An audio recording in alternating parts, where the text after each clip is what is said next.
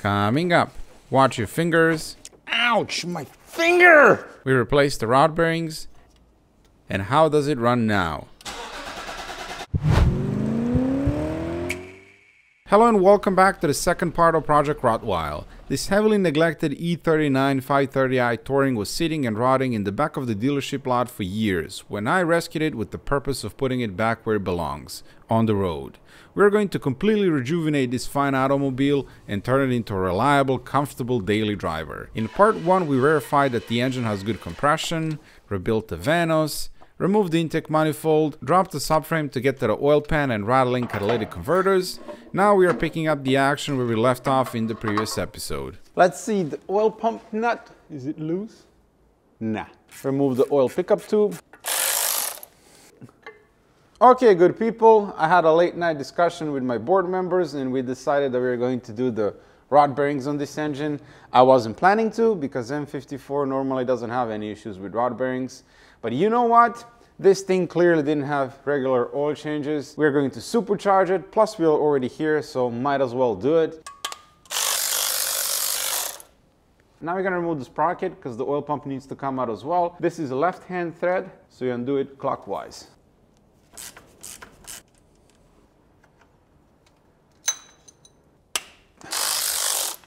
Say hello to the bottom end.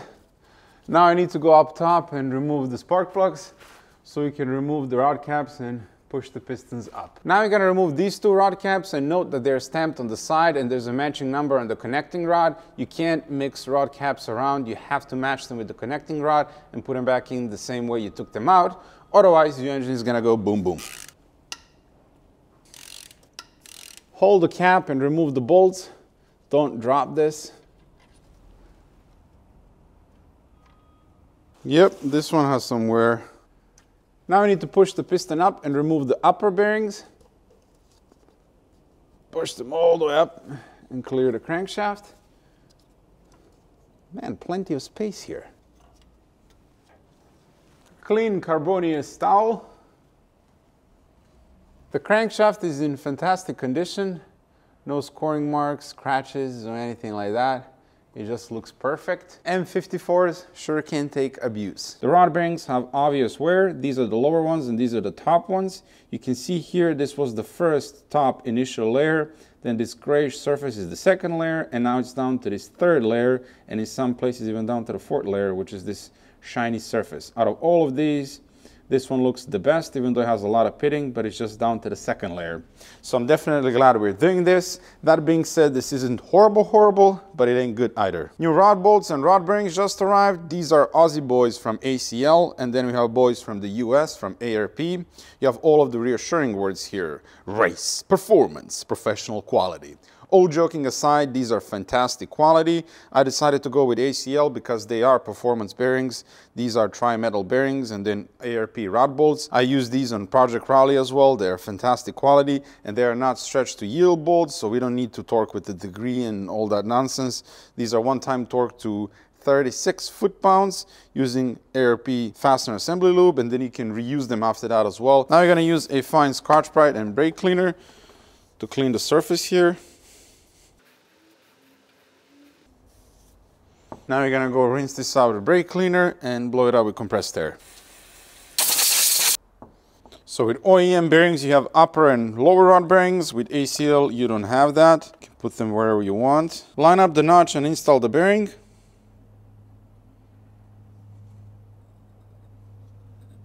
Make sure it's fully seated. The discoloration that you see here is totally normal. I already asked ACL about that and it's from the manufacturing process. Because we're using non-stock bearings, we are going to check the clearance with plastic gauge.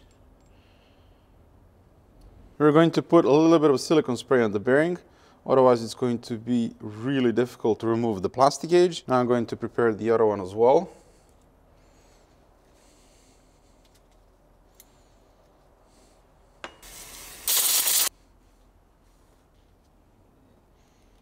Now the rod bolts. These are rod bolts specifically for the M54 engine. Now we're going to apply fastener assembly lube underneath the head of the bolt and also on the threads. Now we need to clean the place for the upper bearings on the connecting rod. I'm gonna turn the engine a little bit, just have a bit better access. Ideally, we would use Scotch-Brite here as well, but it's a bit risky because you need to clean the residue that it leaves behind thoroughly. And since this is inside of the engine, we're not gonna do it because I can't clean 100% there. So, clean carbon fiber, brake cleaner, and just clean.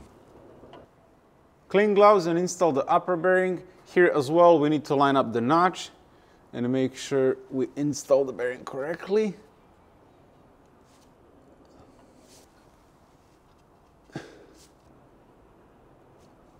And that's 2 upper bearings installed. Clean carbon fiber. This one is French. And carefully clean the crankshaft. It needs to be clean and dry in order to get correct measurement. Now grab and lower the connecting rod onto the crank.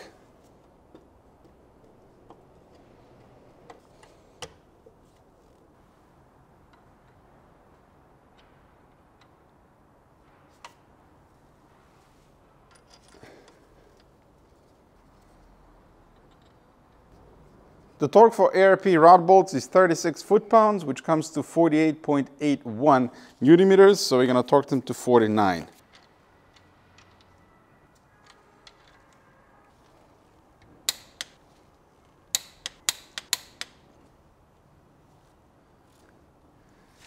I switched the plastic edge to the green one because I realized I'm running low on the red one, and I want to use the same kind on all of the journals.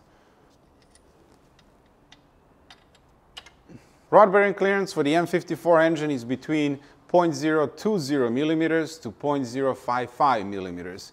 Here we have something between 0.038 and 0.051 millimeters. Not as high as 0.51, but something in between. So we are within spec. That's great. And again, plastic edge is not going to give us precise results. It's just going to tell us that we're in ballpark and that we are safe to proceed. Here we are within specs, so we can go ahead and do the final assembly. Push the connecting rod up so we can apply assembly lube on the bearing. Clean the crank one more time. Clean finger and assembly lube. Just to be clear, I'm not flipping you off. This is just my longest finger. So I can reach. I like to do a bit of fogging oil for men on the crankshaft. And I'll wring it down.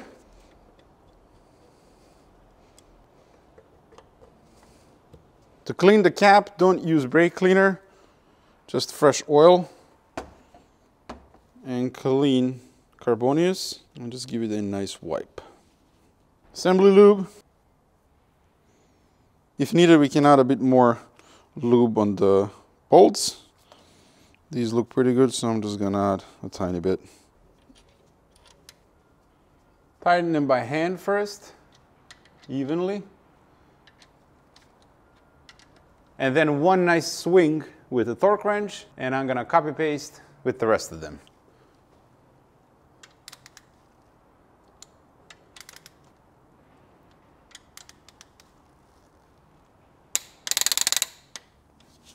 Done. Give it a nice spin.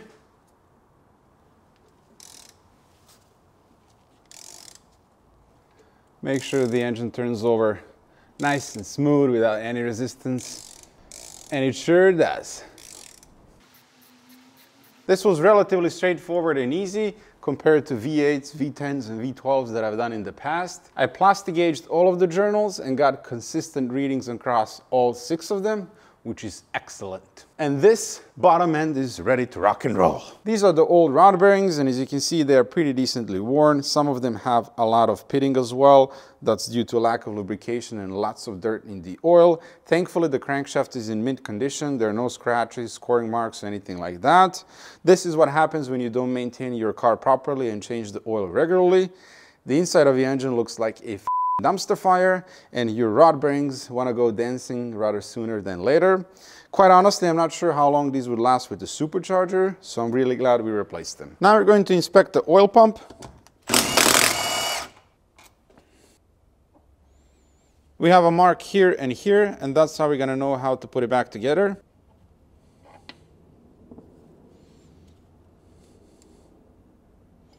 Gonna go rinse this out with brake clean. This one is in great condition. There are no scratches or deep scoring marks, so usable. This piece as well is in good condition. We have a valve here as well that I want to remove and clean. There you go, it's coming out. Shouldn't that shoot out? Isn't there a spring, my man? All right, I'm gonna go ahead and put this in the ZZ machine, clean it up, and then we're gonna put it back together. Look at that, brand new oil pump. I gotta say that Dusty degreaser works really well. This was cooking in there for about 2 hours and it didn't discolor aluminum at all. It just made it nice and shiny again, so that was a really nice tip. Thank you. Now we can reassemble it. This thing was stuck and it popped out while it was in the ultrasonic cleaner. The piston plunger thing, I don't think this was stuck, but it was really gummed up and dirty inside, so I am really glad that we took it apart and cleaned it. Now we can also replace the O-ring and reassemble the pump.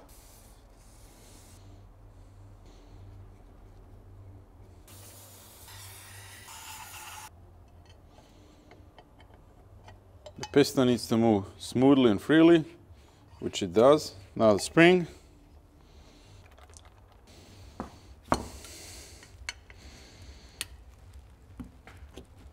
There we go. That's in.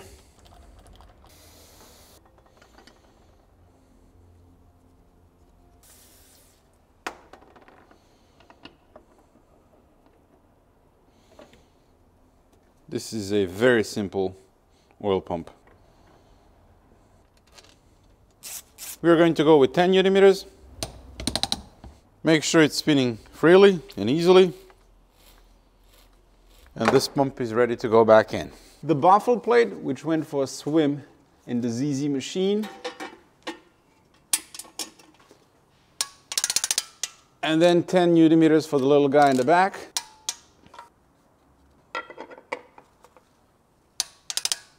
I've cleaned this up in the ZZ machine, turned out good. Brand new O-ring.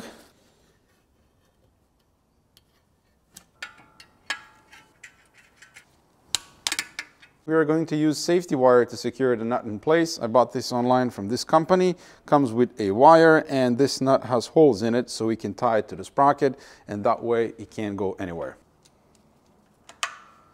Loctite. This is a left-hand thread. The torque is 25 Newton meters, but as my torque wrench can torque in reverse, we're gonna go with good and tight. Counter hold the crank and just make sure it's nice and snug. Don't go too crazy.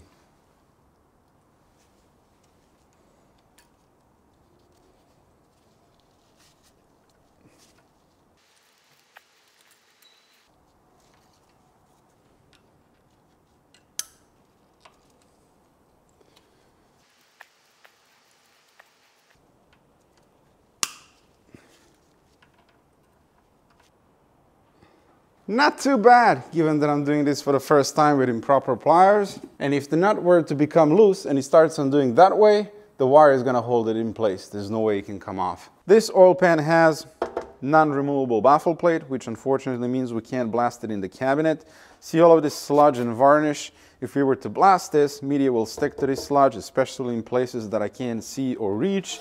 And then once the engine is working again, that media will end up circulating in the oil and wipe out the bearings. So it's simply not worth the risk. I'm gonna clean this by hand. But first, let's see if we have any treasures here. Any chunks of anything? That's clean. Ooh, sludgy. It's actually not as bad as I thought it would be. If you remember on E46, we had literal turds in the oil pan. Oh my God. Look. All right, I'm gonna go clean this by hand, so I'll see you in about 3.5 days. Clean oil pan. Next time I'm drilling out and removing this stupid baffle so I can blast this in the cabinet and then I'll figure out how to reattach it, because this was a monumental waste of time to clean it by hand. Took me forever and it is squeaky clean. It's stained, but it's squeaky clean and that's the most important thing here. Couple of zip ties to hold it in place. We also have a brand new OE oil level sensor, one of the rare things that Hella still makes in Germany. You can see that BMW logo was scraped off. Bit of rinse and seal where the covers meet. In the back as well.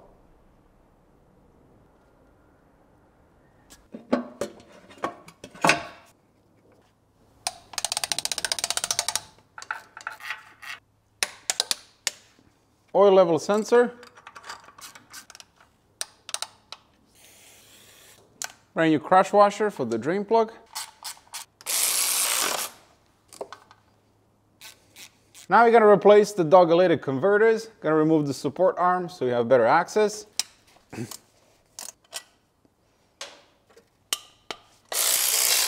I guess there is at least one thing that we can vapor blast. I already removed O2 connectors on the top.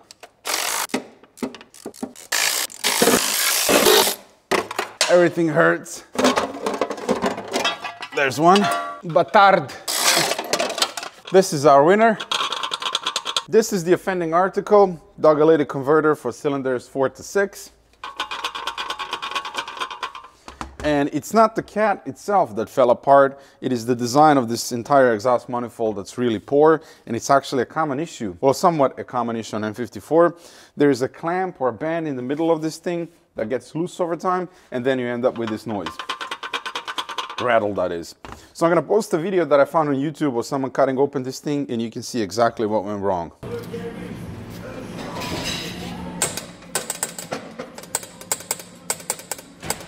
Yeah. So I'm gonna fix this the OEM plus way, though I can't show you that because reasons.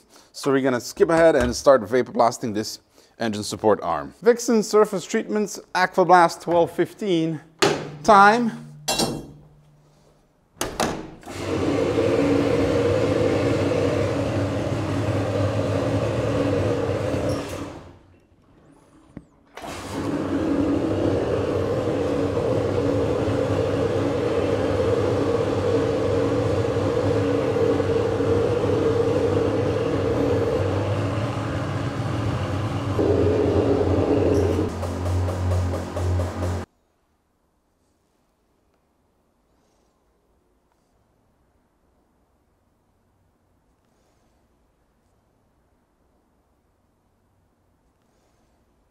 Engine support arm going back in. Next up, the subframe. We are going to upgrade the sway bar with the M Sport one.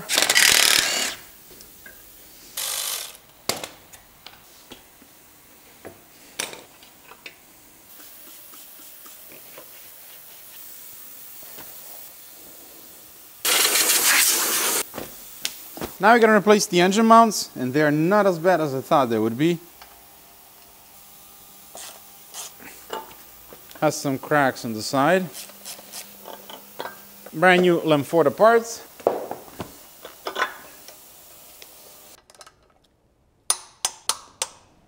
Now you're going to do the tie rods. Oh, it's 32. Here we have brand new Lemforda parts. Now I need to match the length of the old one with the new one so we can get the alignment as close as possible, but once the car is done, it's going in for wheel alignment nonetheless.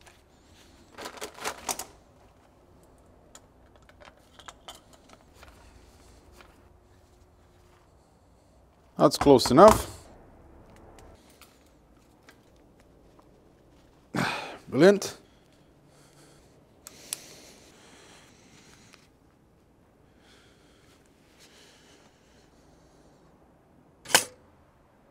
Want to hear something interesting? Both of the tie rods are made by Lemforda, but this one here is made in Germany and that one over there is made in Malaysia. And you can see clear difference in the finish. This one is an exact match to the original one, so OE part.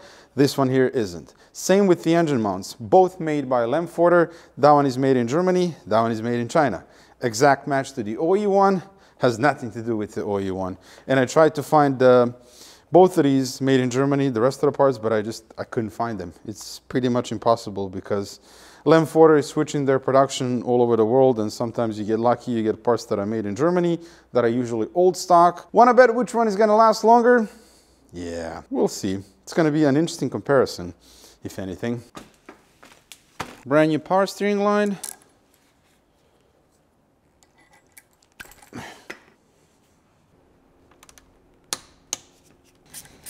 Brand new sway bar. This is the M Sport 2 sway bar for cars with M Sport suspension, because we are installing M Sport springs and struts. And I got this one directly from the dealer. This one is 25 millimeters thick. The old one is 22. And this is made by Eibach. See right over there? And it's the original part, 180 euros. Got new bushings as well. I hate these stickers every time. 3 hours later, scraping the damn sticker off.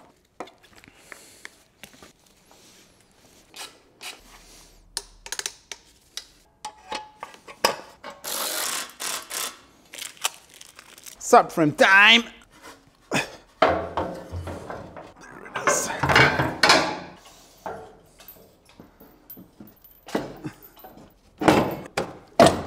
Here you go.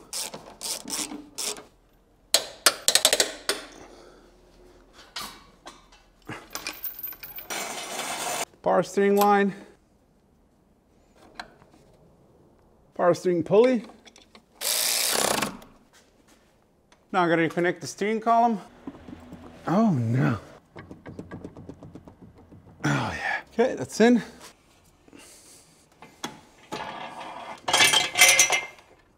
PIS does not list a torque spec for engine mount bolts, so we're just going to go with good and tight.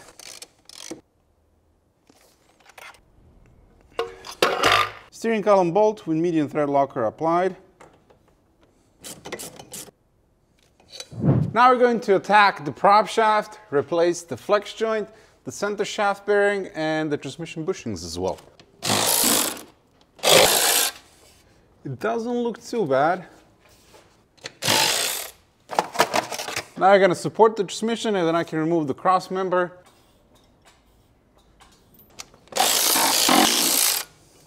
These have seen better days.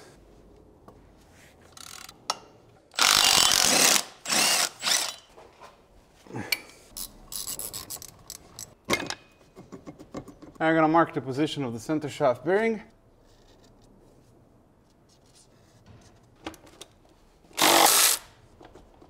So I forgot, on E39 there's butyl in between center shaft bearing and the chassis.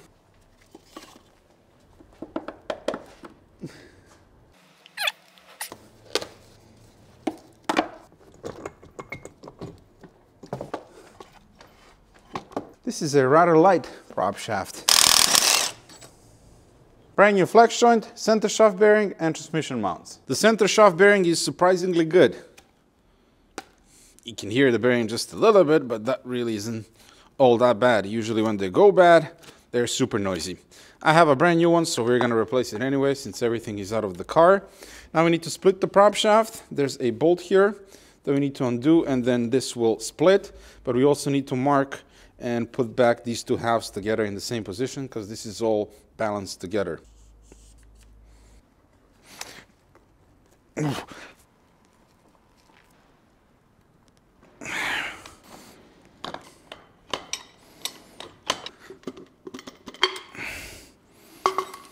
That's the thing separated. We can cut around it and remove the bracket that way.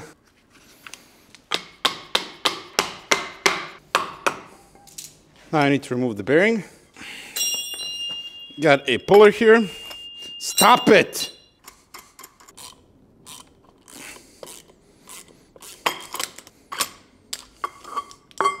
Scotch-Brite.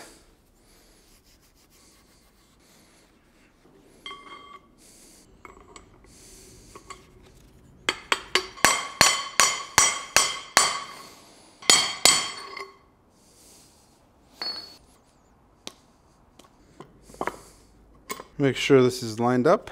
Now we need to start the bolt.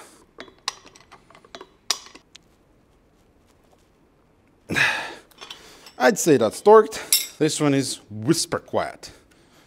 It's very important to install the flex joint correctly. This arrow here needs to point towards the flange on the prop shaft, and this one here will point towards the flange on the transmission.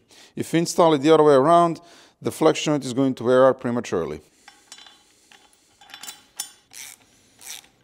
These are M12 10.9 grade bolts, and they are torqued to 100 Newton meters, and we torque by the nut as per the repair manual.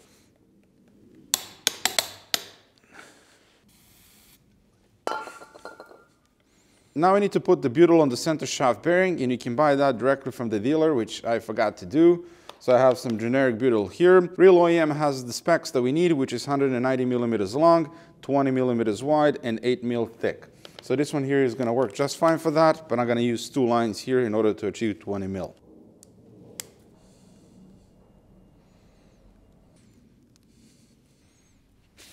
You need to remove the residue from the old one.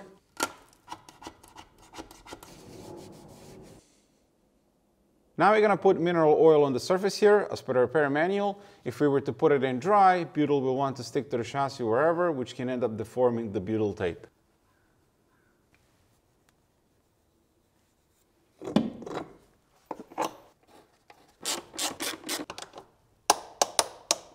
I'm putting this back the same way I took it out. A washer goes in between the flex joint and the flange. And I'm using old bolts because the new ones are too long. It's a bit tricky or near impossible to torque by the nut here. So we're simply going to increase the torque by 10% and torque by the bolt. And that's 110 Newton meters. Torque spec for these is 32 Newton meters, but again, can't fit the torque wrench here. So we're gonna go with good and tight. I don't want to use the chicken foot extensions because I don't like them.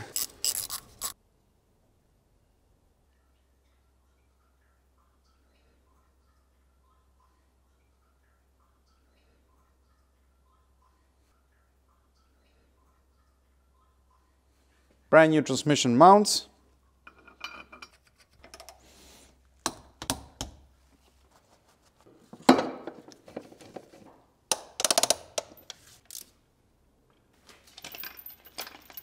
Before I put the heat shields back on, I'm going to coat the transmission with ACF 50, which is anti-corrosion fluid. Been testing this thing for a while and it works really well. I actually coated this cross member with that, and it's going to preserve the vapor blasted finish for at least several years.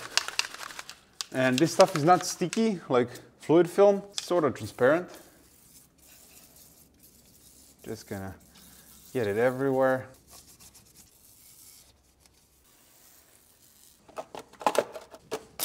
I'm gonna go around the entire transmission tunnel and just spray this stuff everywhere.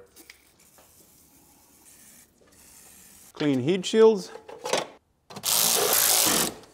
We have brand new OE NOx sensors and original coolant lines that run underneath of the intake manifold.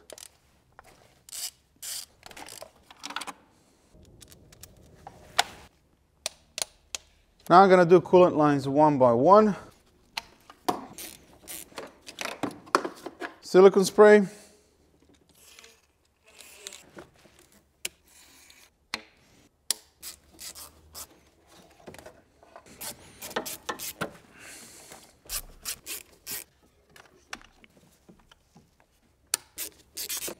That's the coolant lines replaced. Next up, brand new original cold weather CCV, intake boots, intake manifold gasket, silicone lines to replace the rubber ones that are perished all around the engine, and brand new OE fuel injectors. After the incident on Alpina where the injectors started leaking heavily right after cleaning them, I'm not taking that chance anymore and just going for brand new injectors whenever I can. These are definitely not cheap. They're 100 euros each, 6 cylinders, you do the math.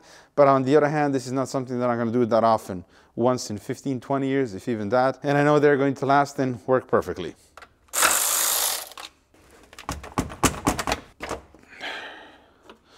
Mein Gott! They look positive and nasty. They probably still work fine, but I mean, look at that. Pretty gnarly, huh? I have O-ring grease from Molykote here.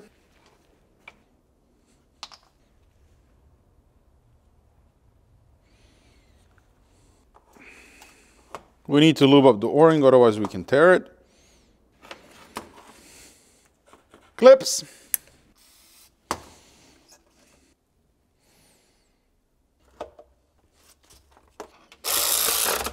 I bought this temperature sensor new as well. Why is there so much sand there? Brand new OE Hella one. Now I gotta remove and clean the idle control valve.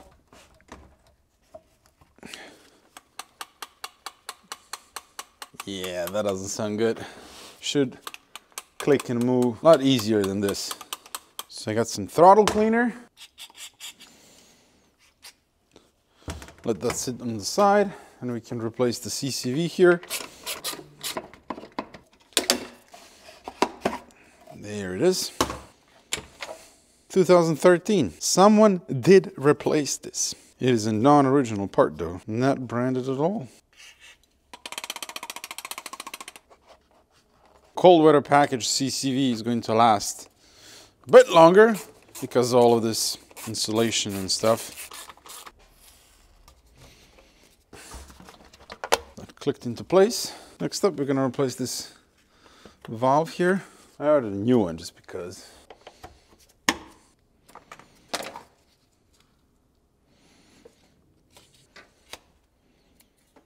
This one connects to this one. And then this one here connects to the port on the carb. Gotta replace this valve and lines as well. Here's the new one.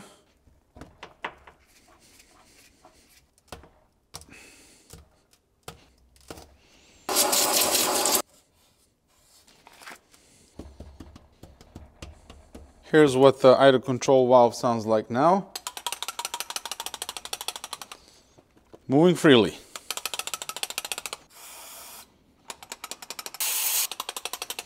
Nice. If you're doing maintenance on the car, this is something that you can clean rather easily without removing the intake manifold. And now the oil dipshit. Now I'm gonna replace these O-rings here.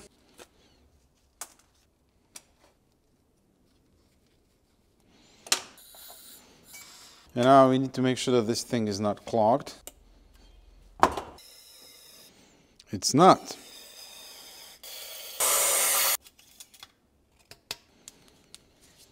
And lastly, brand new O-ring. Now I'm gonna replace the rest of the vacuum lines and prep the surface.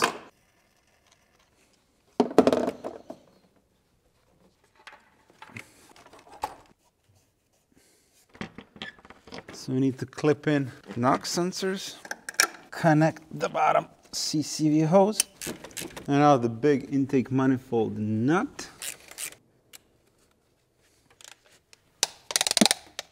Now you can torque the lower bolt that holds the intake manifold to the block. Nut, that is.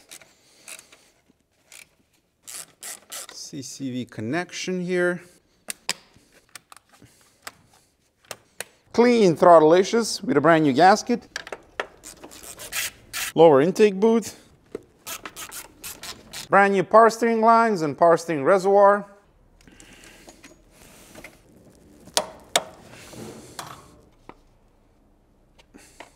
We're gonna set this loosely for now and grab the alternator. I decided to go for a refurbished Bosch alternator. The old one was a bit noisy, and of course new pulleys and belts.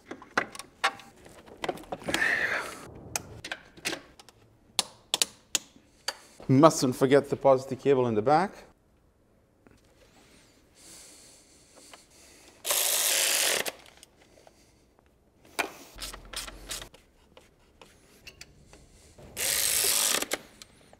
Brand new thermostat, water pump, and billet aluminum water pump pulley. The stock one is made from plastic, so this is an upgrade. A nice subscriber sent me this one a very long time ago, and I finally have a use for it.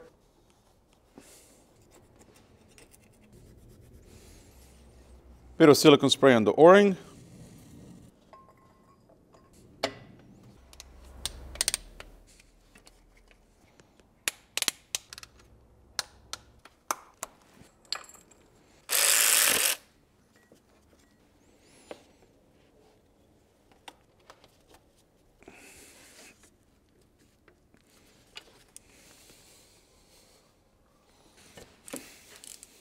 And now the DISA valve. This is the one that I removed from the car, an aftermarket unit, and you can't use these on the M54 engine. This one is already broken, and the average lifespan of the aftermarket unit is about 1 year, and then you can throw it into the garbage because they're not rebuildable. Had to buy a brand new original part from the dealer, 250 European shillings, but these have a design flaw. Components inside wear out, and then this flap here becomes loose. You can get a rattle at idle, you can get a rough idle, and this can come off completely and end up in your intake manifold. So we are going to bulletproof it with German Auto Solutions rebuild kit, which I got from Propshaft from Jörg. So he has this rebuild kit on his website, as well as rebuild service and rebuild kits for any Vanus unit on any BMW. So I highly recommend checking him out. Super nice guy, really helpful and knowledgeable. Thank you, Jörg. This is actually one of the first repairs that I've done on my original E39. It had a massive rattle on idle from the DISA valve. It's been about 7-8 years since I've done that. First, we need to remove this cover here.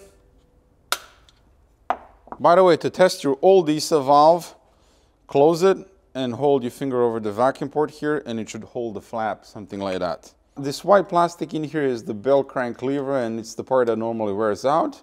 Now I need to remove this retaining clip here. Now I need to pry up this lever here. Now we can use the wire that was supplied with the kit and just tie the lever on the side so it's not in our way. Like that. And now we need to remove this white piece of plastic, and for that we're going to use this supplied screw. Start the screw. Now I need to pry up. Next step is to pry between the flap and the frame so we can expose this pin here and pull it out. We're going to pry right there. You can see now that the pin is exposed and we can pull it out all the way. This is the old plastic flap. And this is our new aluminum one that came pre-assembled, so we need to disassemble it. This is the supplied grease. We're going to apply grease on the inner lip here and on our crank lever, just here, not on the tapered section. Now we need to position the lever and push it all the way in.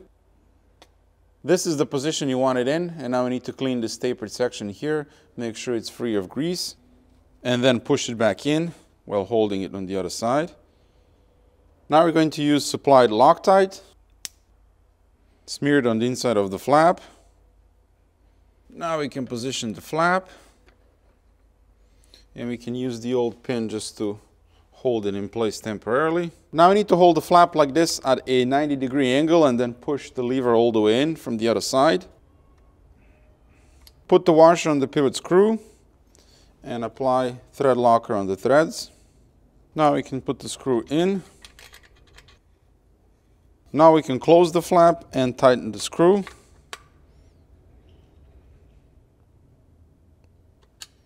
Now make sure the flap opens and doesn't bind. Some slight resistance is normal. Now we can put the lever back onto the crank thing. Now we can put the clip and secure the lever in place. We don't want to push it all the way in. The lever needs to have a bit of free play. You can use a socket for that. Like that, not all the way in. So this lever here has a bit of free play.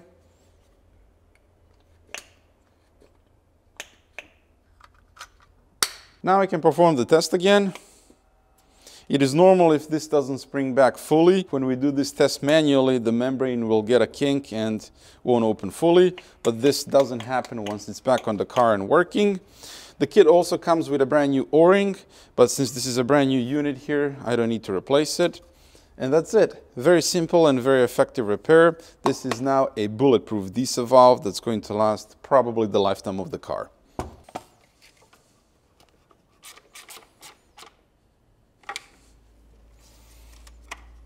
Intake boot. The rest of the cooling system components: brand new original expansion tank, OE bare fan clutch, fan shroud, fan blade, OE Male radiator, sensor, and coolant lines. Ouch, my finger! Now 3 billion coolant lines.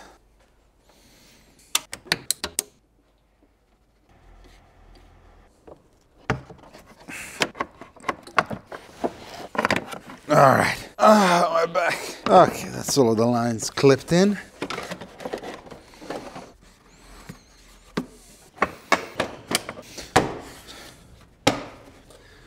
Fully seated, brand new clips.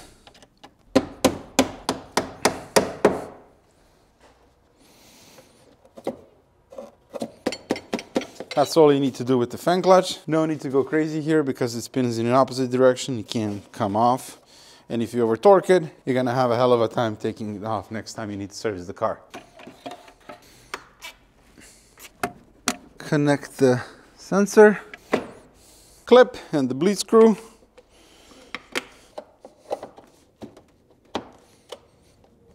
Brand new OE Continental / VDO mass airflow sensor, the only one you can use on this engine. Put a replica and it's never gonna run right, and of course a fresh filter.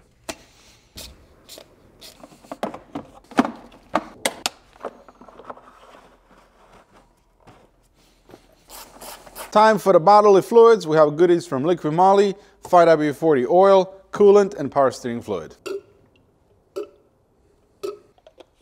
I'm putting 0W40 first because we're going to start the engine, run it for 10-15 minutes, get it up to operating temperature, and then change the oil immediately because we replaced the rod bearings and had the engine open. So I just want to get that oil out as soon as possible. And then we're going to put 5W40.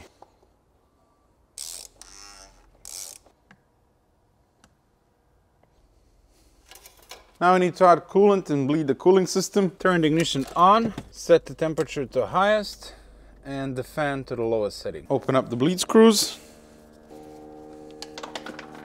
Of course.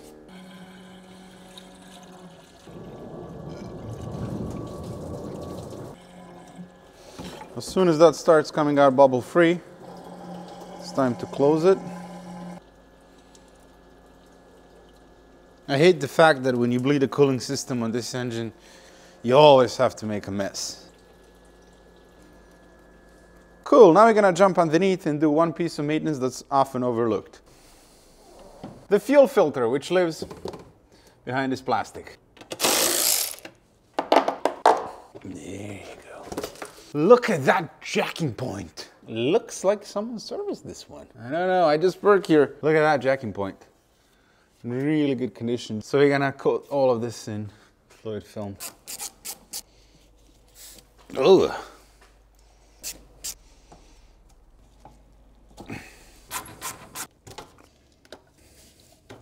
Bosh. Do we have a date here? That is negative. Brand new fuel filter, OE Cooline fuel lines, and some clamps, and the vacuum line.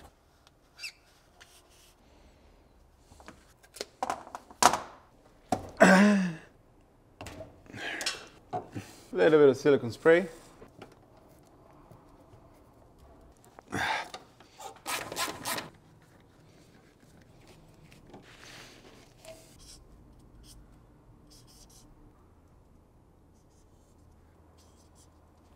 As you can see, all of this is nice and rust-free, and obviously we want to keep it that way, so we're gonna protect it against rust. I'm gonna apply cable grease from Liqui Moly, which is like fluid film, only better because it doesn't smell like rotten apples. And it's rust protective film, looks like that.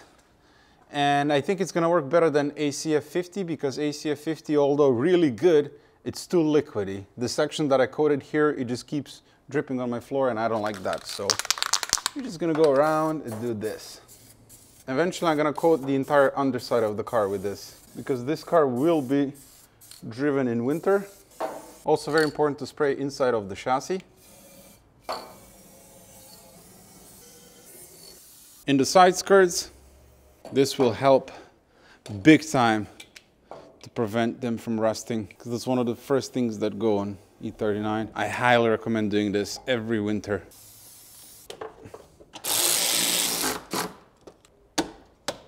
I pulled the fuel pump fuse and disconnected the ignition coils so the engine can't start. Now we're gonna crank it over to build up oil pressure. Obviously we replaced the rod bearings, took apart the oil pump, rebuilt the vanos, and we wanna get the oil moving in the engine before we actually start it.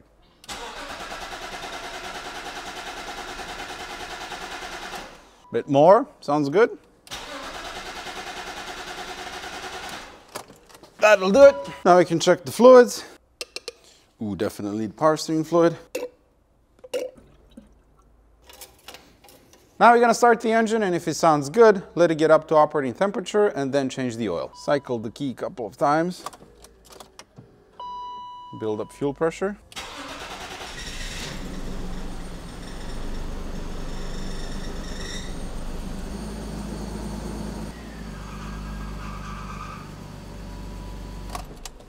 Just wanna check the power steering level. We're gonna have a lot of stuff burning off everywhere. Needs a bit more power steering fluid. We need more oil.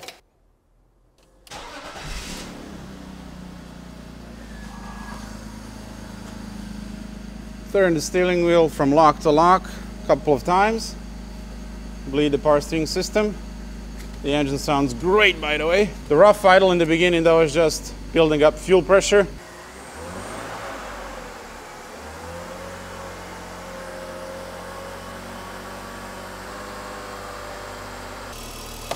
What do you think, huh? Sounds good. Any obvious leaks? So far, so good.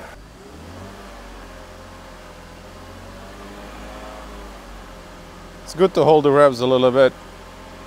Get the oil pump spinning faster. I'm quite happy. How about you? Gonna enjoy this Käse pretzel until the engine gets up to operating temperature. You sound good, my man. A lot better than before, wouldn't you agree?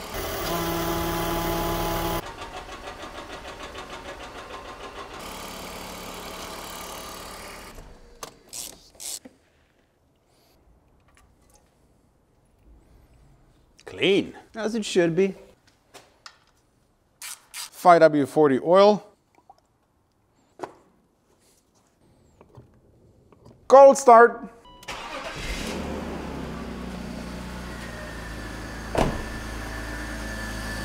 Beautiful.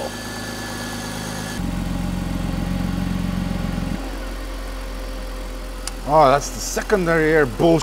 Secondary air pump. Anyone want knoppers? Okay. Some crumbs for you as well, my friend.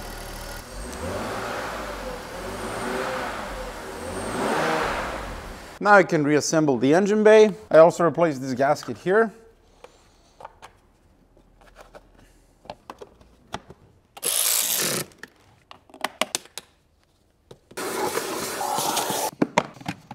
Brand new cabin air filters.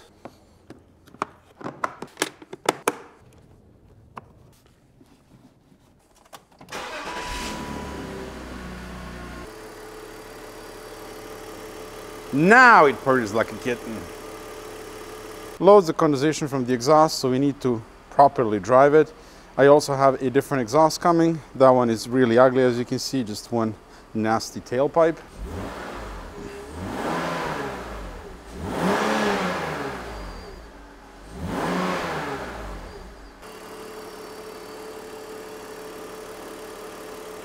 And that's, ladies and senoras, M54 B30 engine successfully rejuvenated. It sounds beautiful.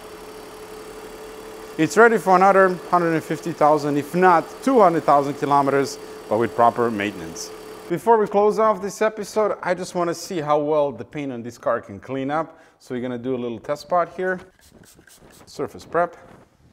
I believe the fingerprints that are all over the car are sunscreen from kids running around and touching the car. That's the only good explanation that I got so far. Should come out though.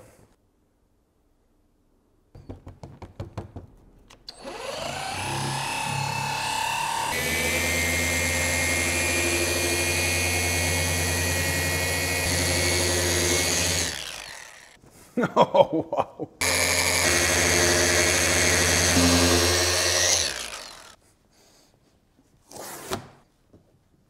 Holy shit. This is just after a couple of quick passes without a final polish. The before and after on this car is going to be huge. And that big deep scratch there goes all the way down. Almost completely gone here. Can't see it. So yeah, the paint is going to come back around beautifully. Just need to get the PDR guy, because the car has a tremendous amount of dents, to remove all of that, and then we can polish the paint and it's going to look beautiful. I am really pleased with the progress so far.